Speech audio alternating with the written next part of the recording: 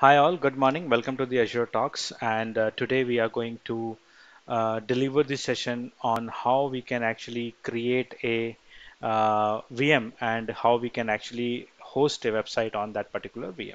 So core topic is how we can host the website on Azure. So to host the website on Azure, I've shared my screen. I have to create a resource first. So a resource means we are going to create a virtual machine. So for that, I will need to create a resource group first. So I will make it as a um, new website and say US. Yes, tag. I don't want to use the tags now, but you can use it. So validation has been passed and this has been created. So new website, I will click on it and I will quickly create a resource and create a data center on Windows Server 2019. Perfect. Okay, and over here I will just say VM, web VM. And then I will choose my data center as US. No availability set is required. Right now, I will go ahead and choose the password. I will go for the lowest version. Okay, I will go for the this version right now, and later on I will try to create the switch the cost from higher to lower by changing the CPUs and the RAM. Since I am demoing, so it might require a very high usage, very fast machine. So I will just put the password to it. So this will be thrilling because right now, uh, hosting a website uh, on the VM and trying to access to the local browser, that is challenging one. So we need to understand the whole concept of port whitelisting and then network ports. All those we will understand. So I will make it as a standard SST and I will go for the networking. I will leave the networking as is because it's default. Go to the management. Over here, I don't need any right now on an advanced basis, and I will go to the next tag, and then there should be an auto shutdown. No advanced, no networking disk. Okay, okay. Let me review and create it.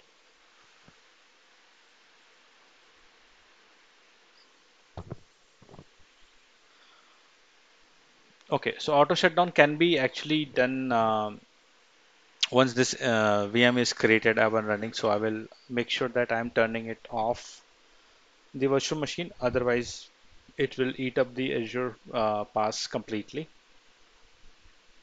Okay, and then create it.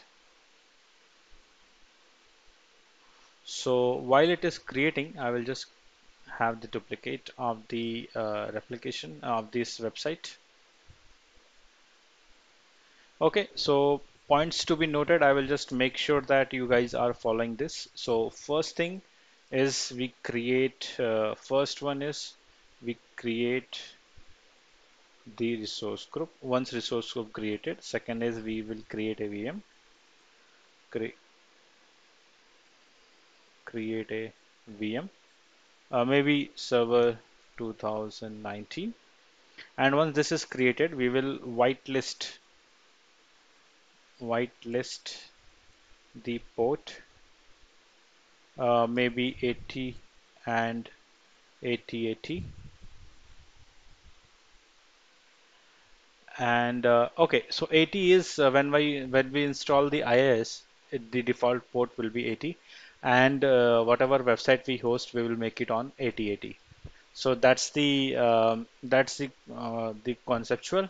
And also third point is we will log in the server and we will install.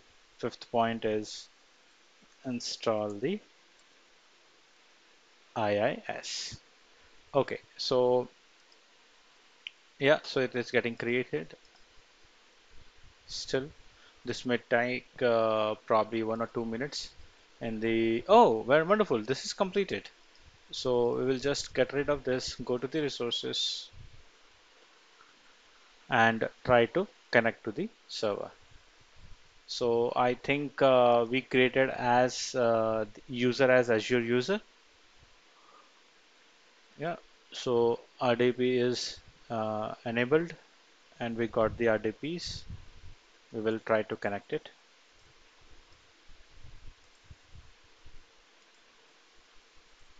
While it connects, it will ask me for the username and the password. I will just say connect it to the root and I will make it as uh, Azure user and the password should be my favorite one.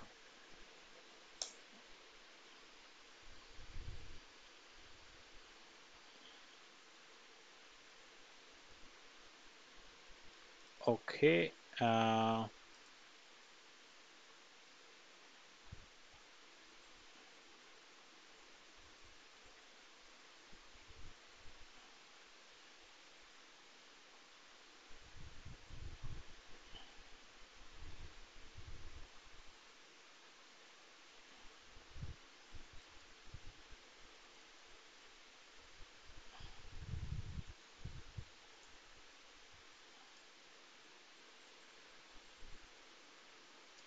okay, so server is online and we got the access.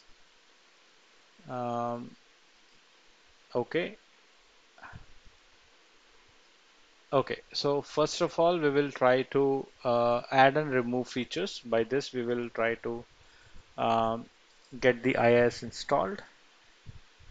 And once it is installing, we will do the further setup on the IPs. Yeah, web server. Add it and then say next. I think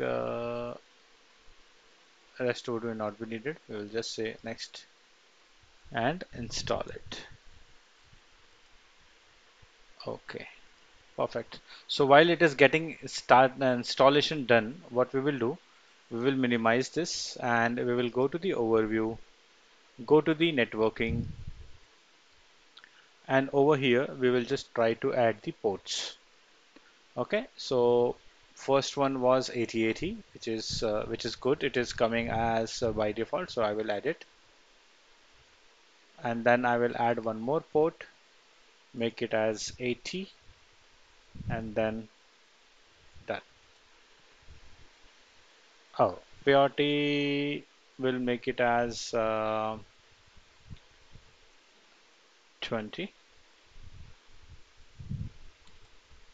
Oh, sorry, so make it as 320 and add it. Okay, so basically this port is automatically for the RDP, and this port we have custom used, and we are trying to add one more port called 80, which is the default port for default website. Okay, so I just refresh it and show you.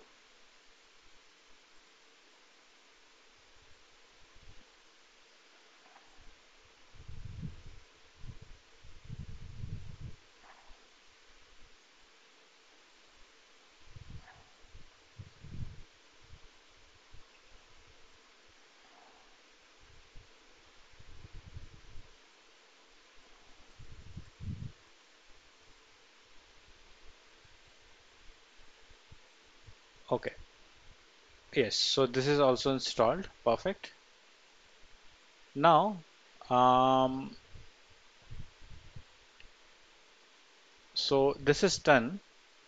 We will just try to open. Okay, so this is the static IP. I will just show you that this is our static IP, and we have installed the um, IIS. So IIS should be available over here. Let me get the server and try to go to the local server. Let me turn off the security and then I will just open the IIS. Okay, so security why I have opt because turned off. I will go and access this and try to open the web page by default. Okay, and I will try to browse it. And a browser with the Internet Information System should appear. Still waiting. Yes. So this is stalled. Okay. So you are able to see the IIS. Now, what I will do, if you see this particular website is hosted in 80 port. So what we will do, we will try to copy this. This is our IP address. So this should be, we should be able to browse it publicly from here. Let's see how it goes. So perfect. So this worked. Okay. So I think by this um, we are confirming that we are able to host the website. The other method is also there where we can actually create a new. We can just replicate it. Let's suppose this is you want to make it you can add the one more application and then try to add a at a website on 80 port. Okay, so for today we are done, and thank you. If you have any questions or like, any comments, please let us know. And also I would request you to please like, comment and share. Thank you very much.